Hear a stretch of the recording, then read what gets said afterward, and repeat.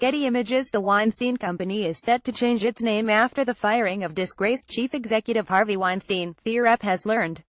An individual with knowledge of the company said the Weinstein name has been irretrievably tainted by the scandal, which led to the departure of one of the most iconic moguls in modern-day Hollywood. TWC will need a new name, the individual told the rep, adding that the decision has not been formally made but has been discussed by the board members and is expected to happen.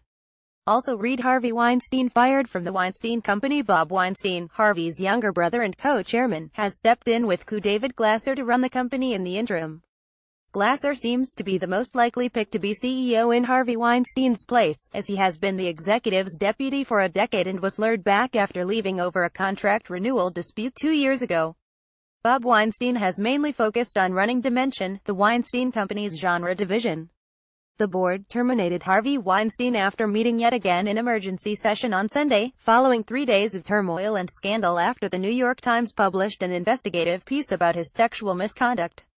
Since then, even more lurid stories have emerged, making it difficult to justify Weinstein's promises to take a leave of absence to get help. Insiders tell the rep that Weinstein resisted their demands that he take a significant leave from the company to deal with his sexual problems and modify his behavior. It remains to be seen what will happen to the nature and culture of the independent film company so closely tied to Harvey Weinstein's personality and brand. The individual said the name change would likely happen this award season, although Harvey Weinstein himself was said to be making edits to the current war, the company's awards hopeful, as recently as last week. Said the individual, "If you do it, you do it right away." Indie mogul Harvey Weinstein, who was fired Sunday from his position of co-CEO of the Weinstein Company, revolutionized the Oscar race both at TWC and his previous company, Miramax. Harvey Weinstein first got into the Oscar race in a big way in 1990 with a guerrilla campaign for the art house drama My Left Foot by setting up meet and greets between Academy members and film talent. The result: Oscar wins for stars Daniel Day-Lewis and Brenda Fricker. In 1995, Weinstein mounted a surprisingly aggressive campaign for upstart director Quentin Tarantino's ultra-violent Pulp Fiction, helping to redefine what sorts of movies could appeal to the Academy. Tarantino shared a screenplay Oscar with Roger Avary. Miramax snagged its first Best Picture victory for 1996's The English Patient, which earned a total of 9 awards, including for director Anthony Minghella and lead actress Juliette Binoche. Weinstein built an awareness campaign for the then-unknown Billy Bob Thornton for 1996's Sling Blade, which yielded an Oscar for his adapted screenplay and a nomination for Best Actor. Miramax pulled off a double coup with 1997's Good Will Hunting, delivering Robin Williams his long-awaited first Oscar and a rare screenplay prize for two 20-something newbies, Ben Affleck and Matt Damon. 1 year later, Miramax pulled out all the stops after landing 2 Best Picture nominations, including for the Italian-language drama Life is Beautiful. According to Peter Biskine's book Down and Dirty Pictures, star author Roberto Benigni moved into LA for a month during the peak of the voting period. The film came away with 3 Oscars, including Best Actor.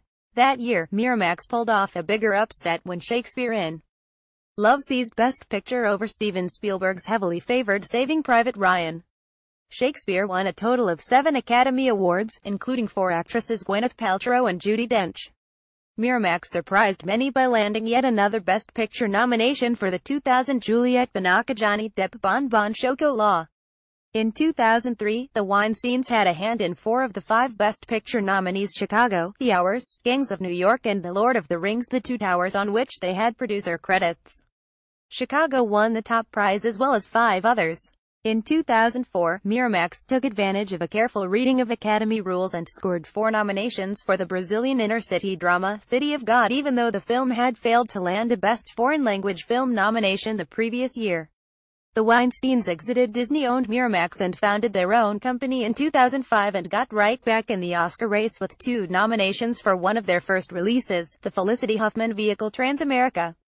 By 2009, the Weinstein Company landed its first Best Picture contender with The Reader and also snagged Kate Winslet her first Oscar as Best Actress in a role that many thought was more of a supporting part. 2 years later, TWC scored its first Best Picture win for The King's Speech as well as 3 other awards, including Best Actor for Colin Firth. The following year, Weinstein pulled off another coup, landing 5 Oscars, including Best Picture for the mostly silent, black and white ode to Old Hollywood, The Artist. In 2013, TWC again had two horses in the Best Picture race: Quentin Tarantino's Django Unchained and Silver Linings Playbook, which landed Jennifer Lawrence the prize for Best Actress.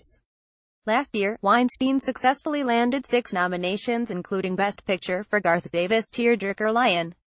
But just as Open Road won the top prize in 2016 for Spotlight, another upstart, A24, used a lot of Harvey touches to score the indie Moonlight a Best Picture win.